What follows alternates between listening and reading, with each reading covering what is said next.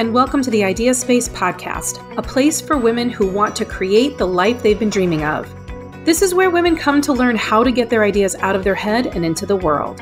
Whether you've wanted to create a better relationship, job, business, a hobby, or a better self, I bet there's something more that you want, and it's time you were able to get it without feeling overwhelmed, alone, or confused. I'm your host, Jen Liddy, a high school teacher turned entrepreneur. It's my mission to help women bring their ideas to life and get what they want without feeling guilty, selfish, or confused. If you're tired of your dream living inside your brain and are ready to have what you want, you're in the right place. And I promise you can have it and you can stay sane while doing it. Let's go. Hi, welcome to the Idea Space podcast. I'm your host, Jen Liddy. This week, I'm interviewing my best friend and former business partner, Leslie Smith. Leslie had to overcome a lot of doubt when she was trying to figure out what to do after our first business together closed. She was pretty resistant to making these choices, and these decisions were very hard for her, and living in the doubt was really crippling for her, and she struggled so much. So she very generously shares her story today. I hope you enjoy it, and I'll see you on the other side. Hi, welcome to today's interview. I am Jen Liddy, and if you've been following along, you know that I have been interviewing creative men and women who have made a leap of some sort from one area where they didn't feel comfortable to another area where they didn't feel comfortable. And today, I'm really excited to introduce you to my best friend, Leslie Smith. Leslie is also my former partner in my first business, and she and I could probably spend like 3 hours talking about what it's like for best friends to go into business together. But that's actually not what we're talking about today. Leslie has agreed very generously to come on and talk about resistance, because this month I'm talking all about resistance and how it keeps us from moving forward. Now, usually the people that I work with are resistant to becoming entrepreneurs. And Leslie's story is a real twist on that whole thing. So we're going to talk about today what she was resistant to, how that felt in her body, what came up for her, and how she got through the resistance to get to where she is now. So I want to welcome you. Thank you, my best friend. Thanks for having me. Happy to be here. I'm excited to have you. Can you tell everybody can you give the gist of how we came to work together as entrepreneurs and what that was like for you? Ooh, the gist. Okay. So I think we both had come to a point in our lives where we were seeking something. And we had found kind of this, I don't know if it would be a motivation or this excitement around fitness that we had found together. And it just seemed, for me at least, that it was time to go on an adventure. Mm-hmm. You know, I had been home after being an occupational therapist for many years. I had been home with my daughter for, it had been, I think, 2 years at that point. And I knew I wanted something different, something exciting, something challenging. And I think we both, I should just speak for myself, but I think I kind of fell into entrepreneurship, not really expecting to own a business. So it just kind of organically happened, and then at a very quick pace, and then all of a sudden I was a business owner. Boom, you were an entrepreneur. Boom. And that's what it felt like, boom. Oh yeah, like a smacker. I mean, I think I'm still recovering. It was. Would you say you were a reluctant entrepreneur? I wouldn't say I was a reluctant entrepreneur because I didn't know what an entrepreneur was. So I think I was reluctant to maybe heed the wisdom of other entrepreneurs because I was sure I was going to do it the way it needed to be done. I was excited. I was very excited and really kind of jazzed up about the challenge of it. Mm-hmm. But I don't know that I was very realistic or very open to feedback. I think we were uninformed entrepreneurs.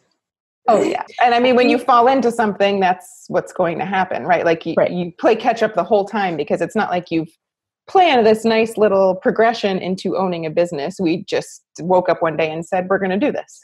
Yeah. Not only were we uninformed, we were also, like you said, so resistant to learning from anybody else because we thought everybody else was doing it wrong and we were going to do it right. How would you characterize that quality that we had? How did it affect you personally? Ooh. Well, I think from previous careers and experiences and coaching that I had gone through, I had kind of picked out the areas that felt important to me. Like I wanted to run a business in a more organic way. I wanted to do it in a more inclusive way. I wanted it to, we ran into so much resistance with the male female dynamic, and I wanted to make sure that changed. And so there were all of these small areas that I was sure we could do it better in. But I think the biggest issue I had was not doing the homework around that, like assuming that we were the first people to ever think that we could make these changes. We were the first entrepreneurs who wanted to do it differently, Leslie. Duh. Yeah, I know. So I think it was some ego. I think it was some ignorance. I think it was real resistance to, for me personally, real resistance to the man and like what they say you should be doing in entrepreneurship. So instead of taking the bits and pieces that made a lot of sense, I just shut the door on that and I was not about to hear it. And I was going to figure it out myself. Which sucked. Yeah.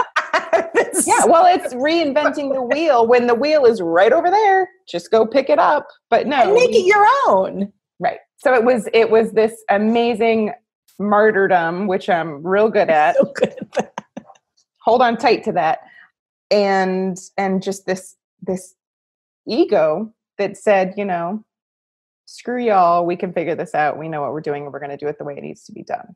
So it was hard. Oh girl, how hard. Oh my God. So hard. So let's fast forward a little bit. Okay. So we're in business together for a total of about 3.5 or 4 years. Looking back on it, it's interesting that it was really only about 3.5 years because it felt like so much longer. And yet not.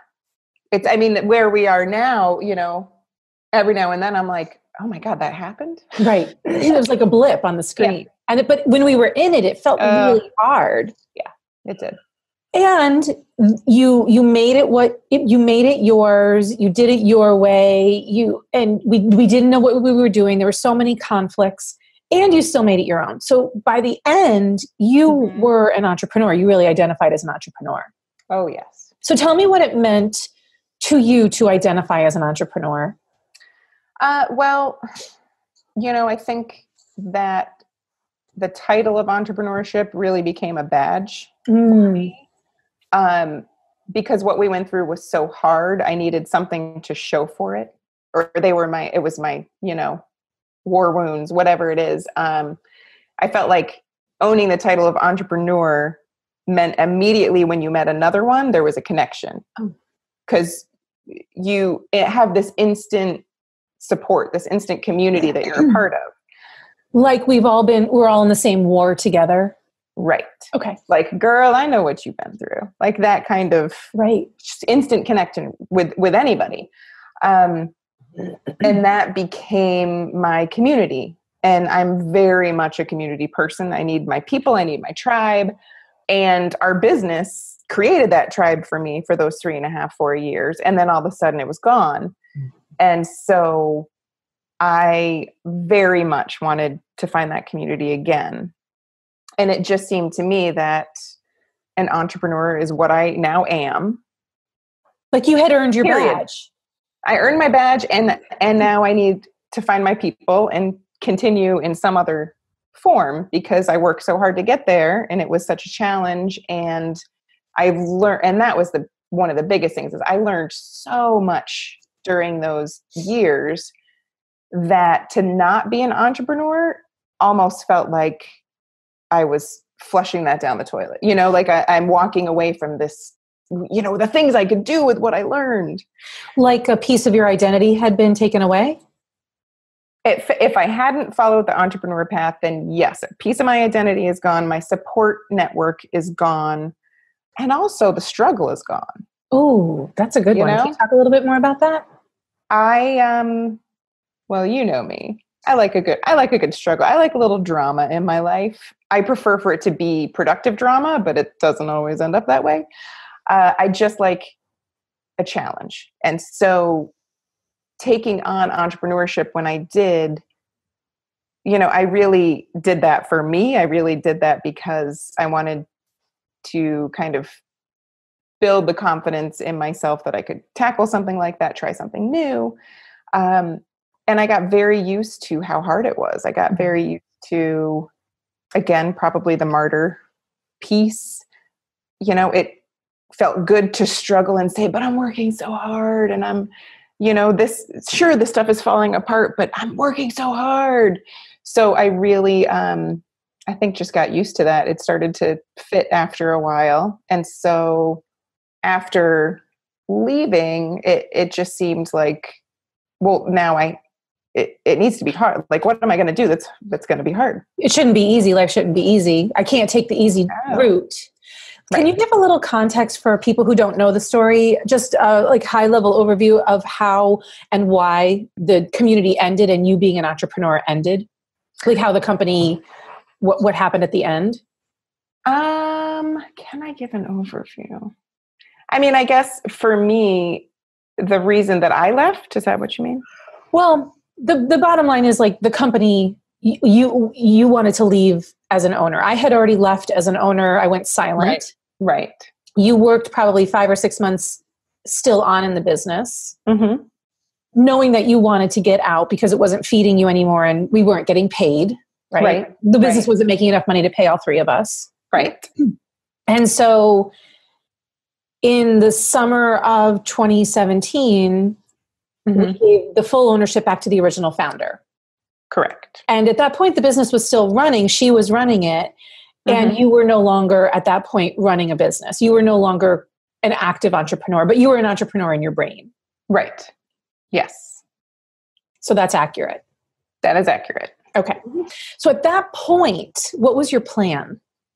At that point, I decided I was giving myself a summer. I was giving myself a summer to do all the things, to have all the adventures, to live as big as I could, to be with my family 24/7. And, somewhere in my brain, I had decided that would fill me up and then I could get back to work. I could dive back in. And it absolutely did fill me up. And what I realized is while I was in it, I was just so happy. I kept thinking, well, I can push that a little longer. I can push that a little longer. And I couldn't figure out why. Talk about resistance. It felt very wrong for me to enjoy that so much. It felt lazy of me. It felt like I really wasn't living my full potential and doing all the things that I should be doing because I was just happy. We were all happy. Did you, but I don't remember you during that time really acknowledging how happy you were. I remember there just being this constant struggle of, I'm pushing this off. I'm thinking about what I want to do next. Maybe I'll be a coach. I'll build my business. But absolutely, I remember a lot of struggle. I don't remember you saying, I'm just so happy. Oh, no, because it felt wrong to admit I was happy. Okay. Because then what am I doing?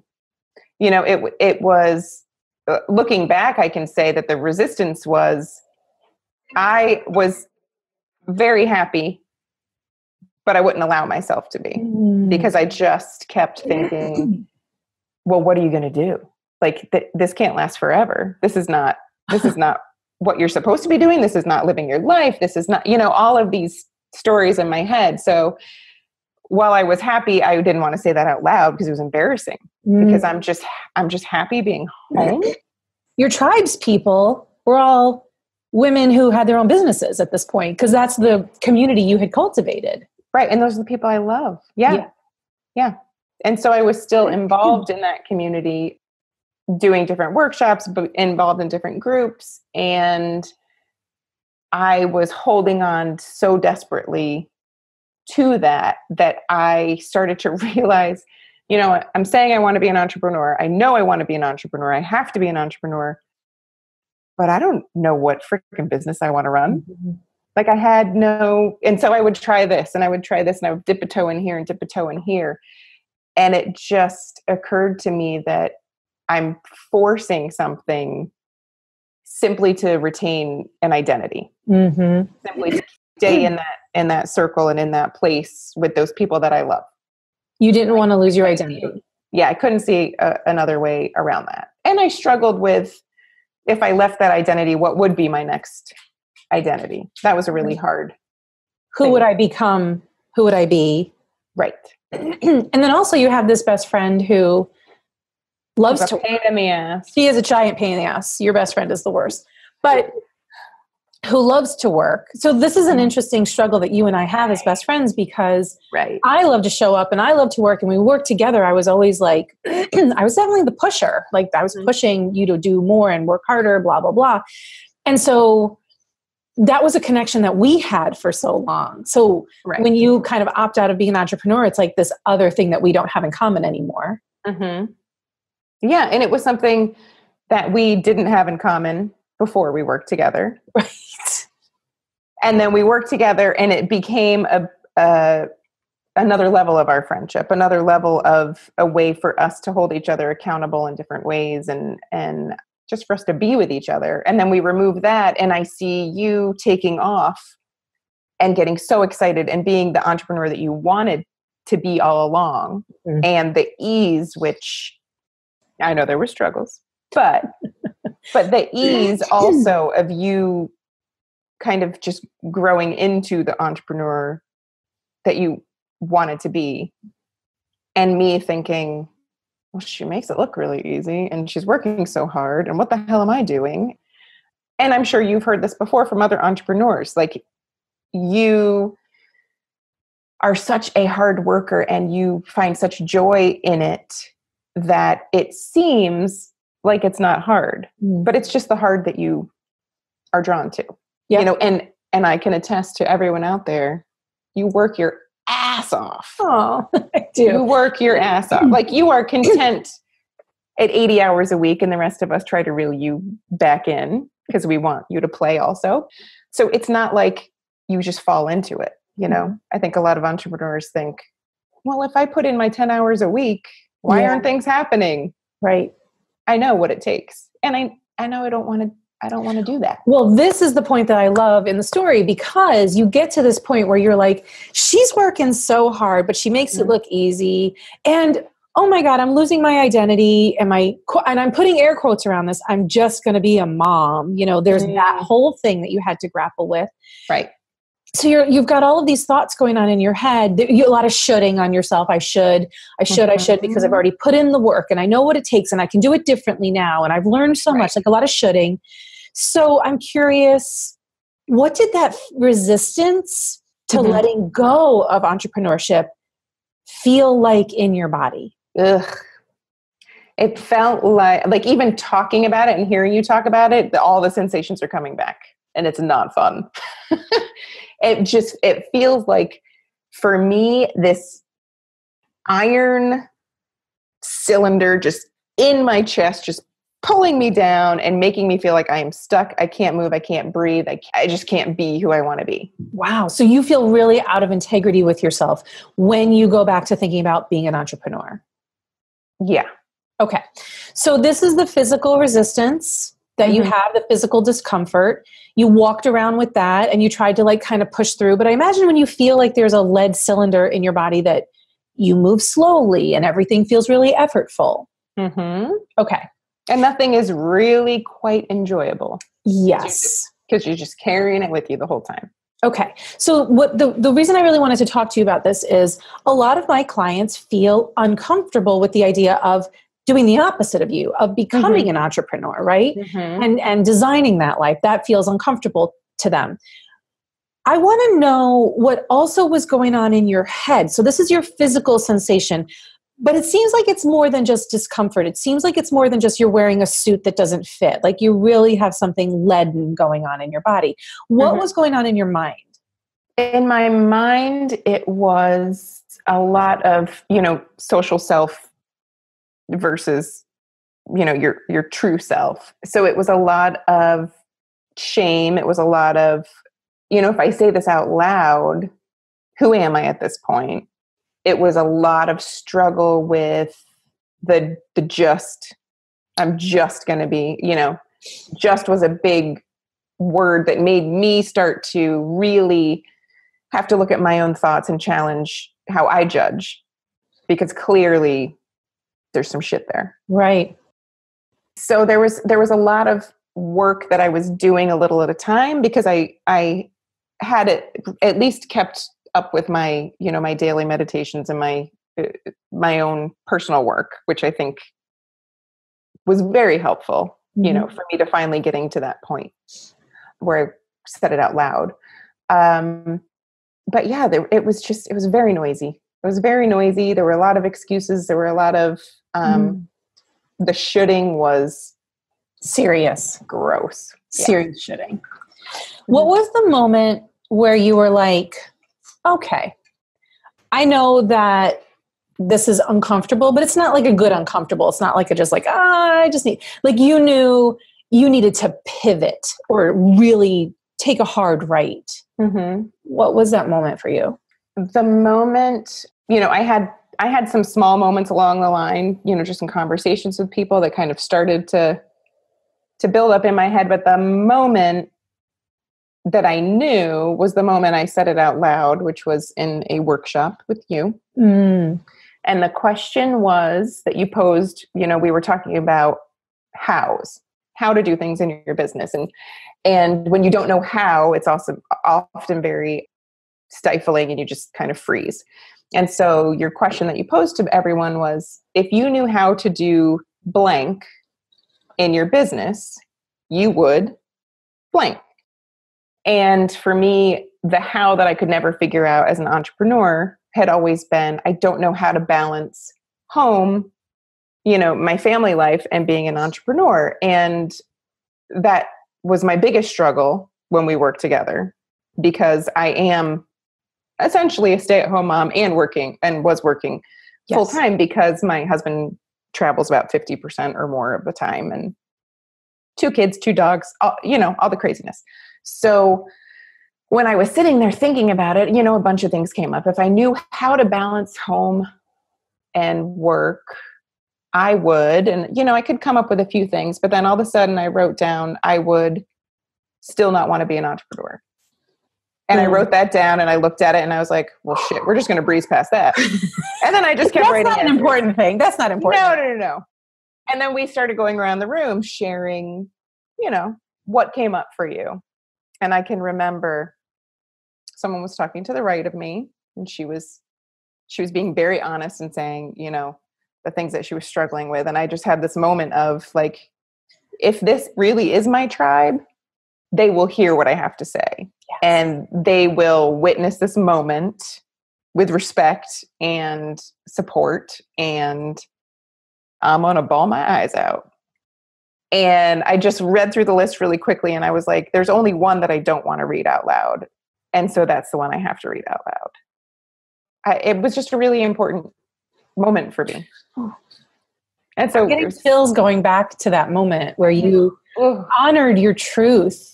You just stopped resisting. Yeah. What in that moment, because I think a lot of people have resistance to something. Like they know they need help with something, but they don't have the courage to invest in themselves. Or they know they want to bring their idea to life and they don't know how. But so there's like all of these stories, and they're walking around with their chains on them and their stories in their head. Mm-hmm. And maybe they don't have the experience that you do in being really vulnerable with yourself and honest with yourself.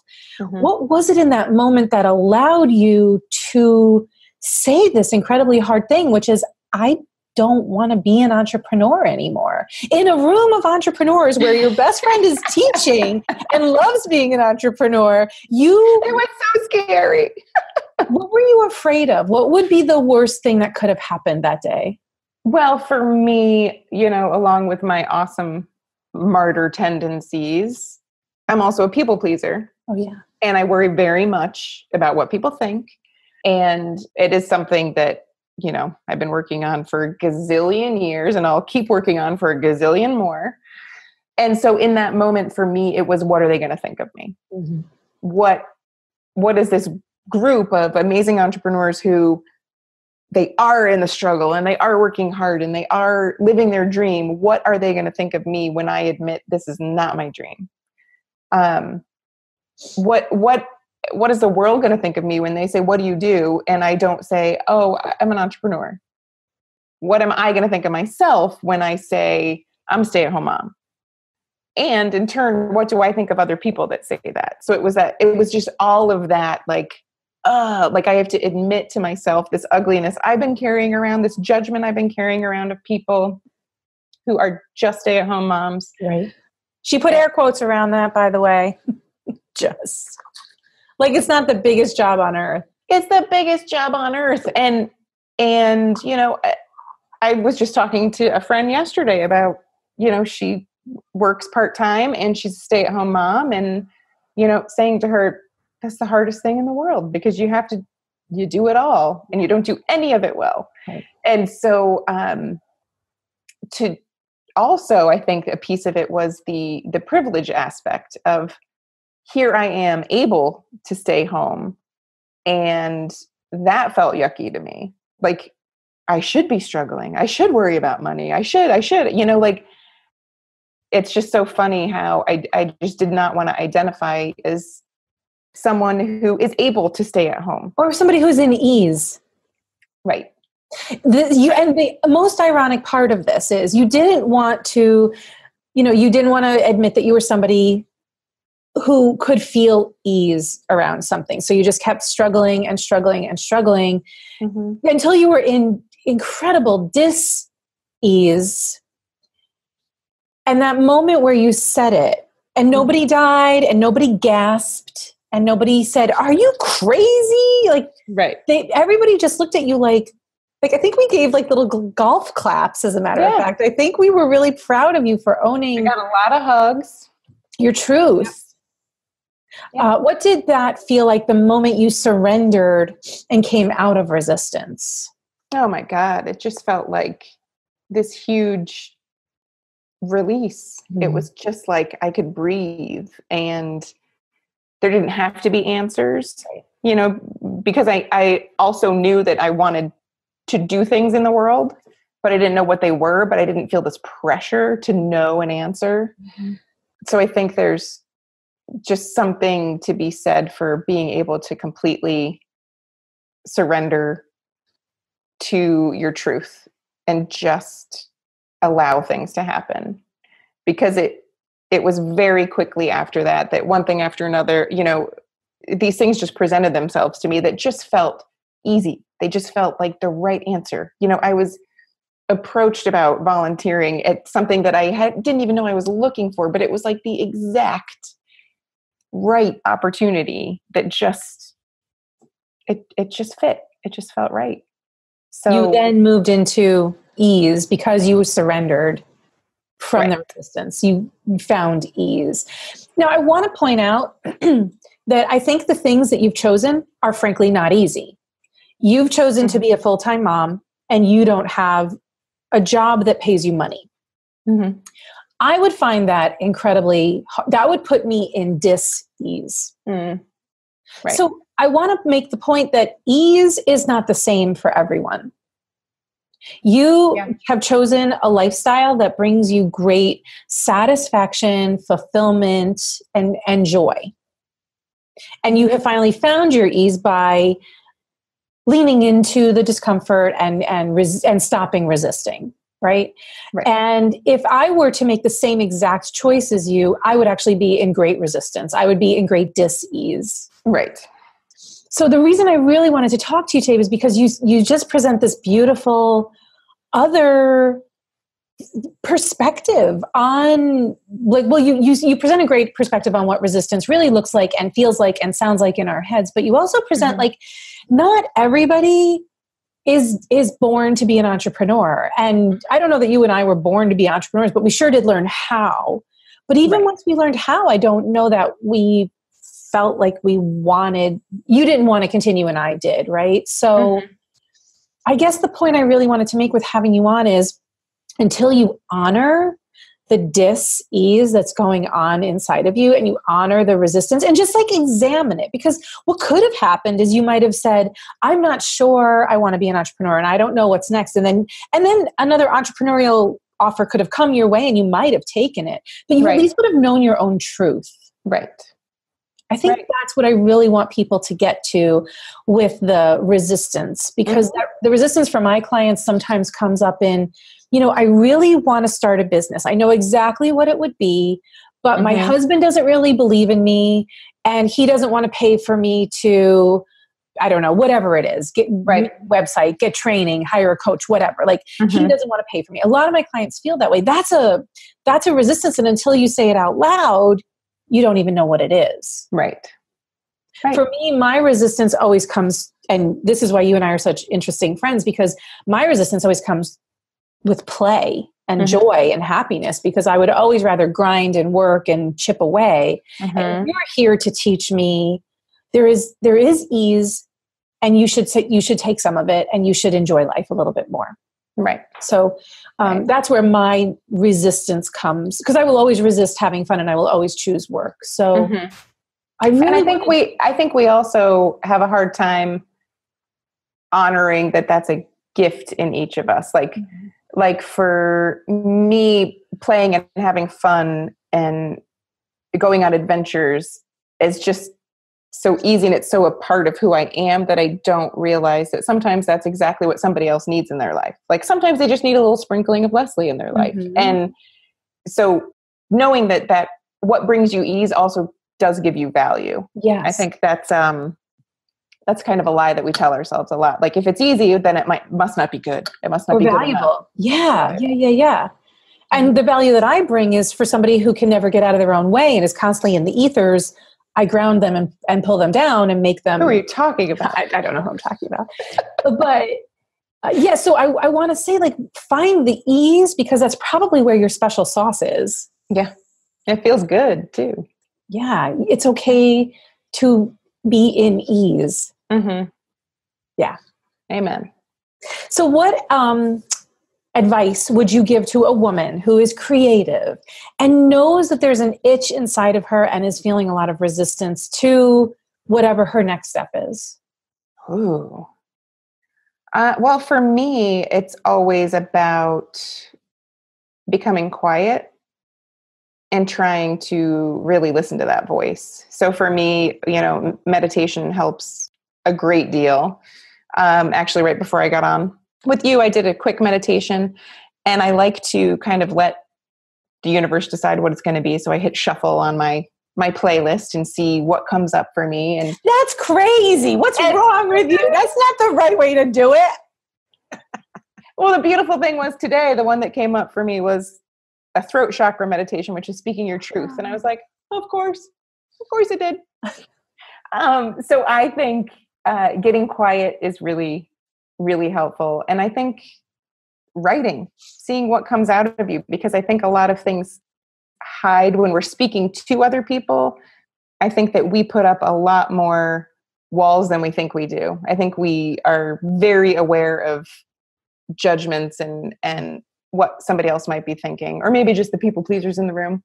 And so writing, saying, I'm never showing this to anybody. I'm just going to write down the things that I'm worried about or the things that I'm resistant to, can really shed a lot of light on something that you just may have totally blocked out because you just don't want to hear it. So basically, you have to be honest with yourself. When you're in resistance, the time is to check in with yourself. Where are you feeling it in your body? What stories are you telling yourself? And then it's time to be honest with yourself. It is. And I think that's a lot harder than it seems. And that's where it also is super handy to have a best friend who will call you on your shit. Say, why the hell aren't you talking to me? As a coach. Right? You're not. Yeah. Right. A coach or a best friend who is a coach. Because they don't let you hide from your shit. That's true. Lucky you. Lucky you. And lucky Jack, too, my poor 11-year-old who has a coach for a mom. Poor boy. Leslie, thank you so much for sharing all this stuff, because it's vulnerable stuff. And I think hearing it from somebody who chose the other kind of lifestyle is valuable. So thank you for that. Well, thanks. Thanks for having me. It was lovely. It was fun. Hanging out with my bestie. I know. Fun. Bye. All right. Bye-bye.